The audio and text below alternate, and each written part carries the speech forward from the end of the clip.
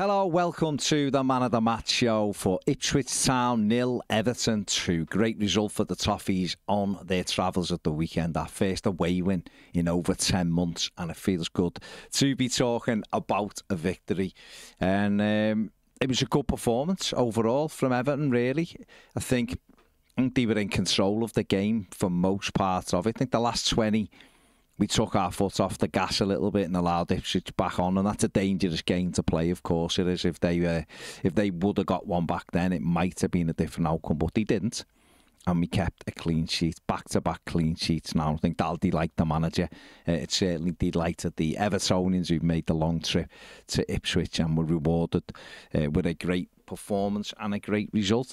The Man of the Match show, quite simply, I pick a man of the match with my eyes after the game, and then I have a look at all the numbers and see whether or not my eyes lied to me or whether they didn't. And this Saturday, there was 2 or 3 who I thought could have got the man of the match, but I actually gave it to Michael Keane. I thought Michael Keane, much maligned at times, but I thought he had a really good game at the weekend. Also come up with an absolute tremendous goal, didn't he? What a finish that was from Michael Keane. Brilliant, brilliant goal.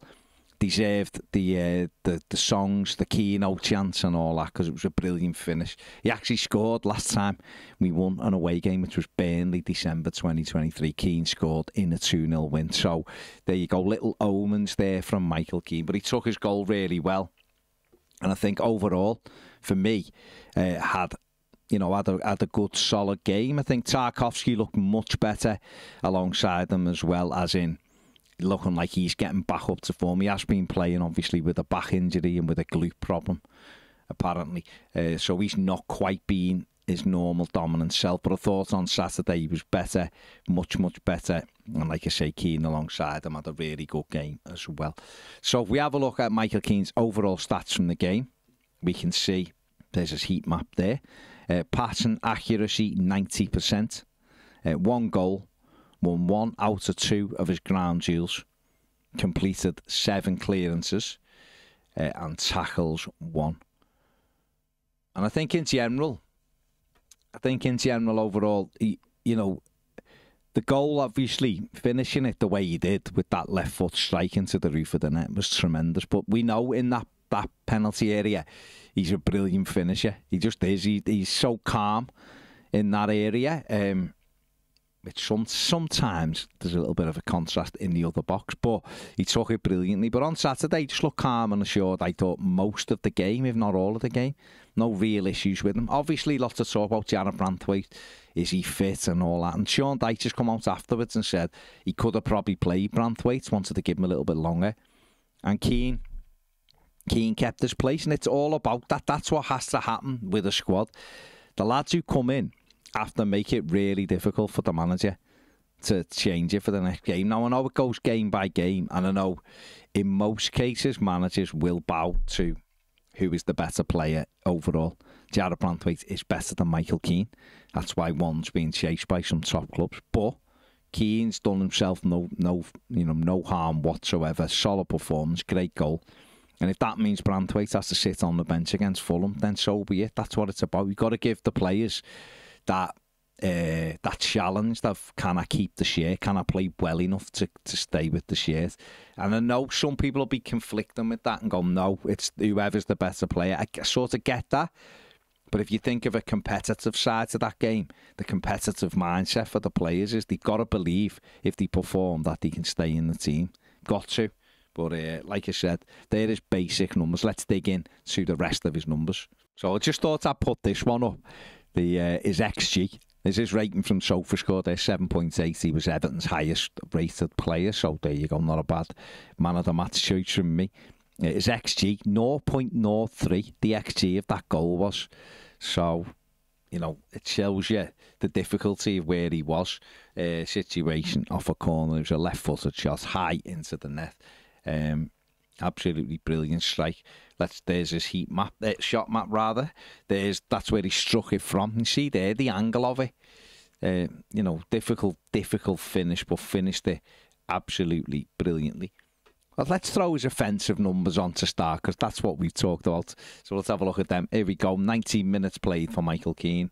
1 goal, expected XG, 0.03, assists 0. Next set, you just had one shot. No shots off target, no shots blocked, no dribbles attempted. Just a one shot. What accuracy that is. As Erling Haaland got 100% accuracy in a game like that. He probably has, because he scores a million goals. But Michael Keane, what a brilliant, brilliant goal. And, one shot, one goal, arrowed into the roof of the net. Let's get him shooting more inside the box. That's what I say. Okay, let's get into, listen, he's a defender, isn't he? Let's get into the proper stuff for defenders. The defensive numbers from Michael Keane. Let's have a look at them. Here we can see 7 clearances completed at the weekend. 1 block shot. He had 1 interception, 1 tackle. Wasn't dribbled past in the game, which is very good. Ground duels, won 50% of his ground duels. This was one that surprised me. Went for 2 aerial duels, didn't win either of them. For like the size of him, so that's something maybe that he can work on a bit. Lost possession 4 times, fouls committed 1. It wasn't fouled at all in the game. So a good, solid display from Michael Keane. I feel vindicated giving him man of the match. The goal clearly tipped him over, but as you can see from the rest of his numbers, real solid numbers there. And listen, it's up to him now, isn't it? He's in the side. Does he stay in? That's a Sean Dyche call next week. He might look at Fulham and think they pose a different threat and it might be better suited to Jarrod Branthwaite. But all Michael Keane can do is, when he gets his opportunity, to try and stay in the team by taking it like that. And like you say, done himself no harm at the weekend. Brilliant goal. And in my opinion, and it's only my opinion, and you can give me different information if you want, I thought he deserved the Man of the Match award.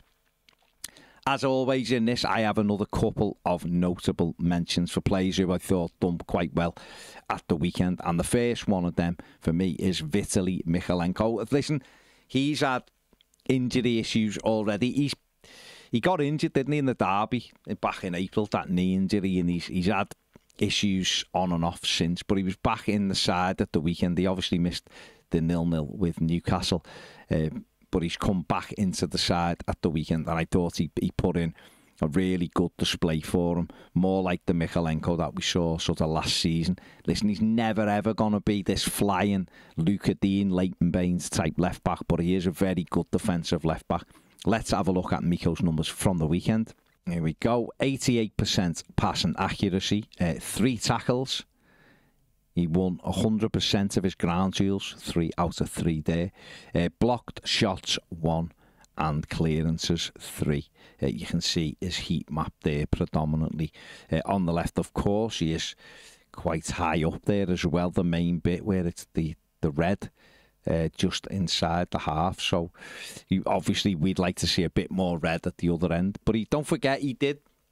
He was instrumental in Everton's first goal, given that he was high up off the corner, stayed up, put the pressure on Burns, I think it was, and Jai took it off him and just smashed it into the roof of the net through pressure from Miko. So want to try to get him in those areas. But I thought he had a really solid game at the weekend. I think he was Everton's 3rd highest rated player on, excuse me, a couple of the other statistic sites. So yeah, he had a good game. And then the other player I wanted to pick out is Dwight McNeil, who I thought had a very good game as well. Let's have a look at Dwight's numbers. Here we can see 88% passing accuracy, had 1 assist. Ground duels, 3 out of 7 he won. 1 dribble he completed, and 2 key passes. And if you see his heat map there, pretty much all over the pitch. He is so much better playing off the striker. I've said many times, for me, not really a left winger, because he doesn't have the pace or the that dribbling ability over on that left hand side. I think the other thing that sort of means he doesn't really work out there is we don't have a flying left back. If we had someone who was constantly past them all the time, maybe you could get away with it. It'd give him that little bit of space. But I just think in that, and I said this last season, I was asking for him to be played in there if he was going to play last season. And I think what we're seeing, because he is in there now, we're seeing everything I thought he had when I mentioned it last year. A few people went with me and some people were against it. But I just think in those pockets of space, he's got that ability. He can see a pass. He's got a left foot that he can strike a ball tremendously well if you can work any kind of space for him. He can get that shot away. And I just think he's more comfortable off the striker. Would we like him to be a bit more dynamic? Yeah, maybe. He is what he is. But he's a player who's got a lovely left foot. And I just feel like he can get involved more in the game in that central area. I think when you with your wide players, they have got to be direct and pacey for me, or really intelligent dribblers of the ball. And then you also need flying fullbacks. It's the one thing this team doesn't have. It's one thing I hope Everton do sort of develop into. Get a couple of real, fullbacks that can get beyond our wide players. But that means for Dwight McNeil in that 10, there's a real opportunity for him in there. The irony is Illiman and Jai, most of his career's played in that 10 and done really well. But obviously, Sean Dyche is using him off the left-hand side. Again, he will benefit from a fullback going past him. But we're talking about Dwight McNeil. And I think in that number 10, in those pockets of space, the half space as they call it, he's been really key for Everton. He's done really, really well. So long may that continue. Get more shots in, Dwight. That's what I would say. But he had a very good game at the weekend. So they're my two notable mentions from the weekend. Let me know what you think. Were you in agreement with me that Michael Keane was Everton's man of the match at the weekend? Did you think it was Tarkowski or McNeil or whatever? Let me know in the comments section below. Give the video thumbs up. Subscribe if you haven't. Thanks for watching. See you later.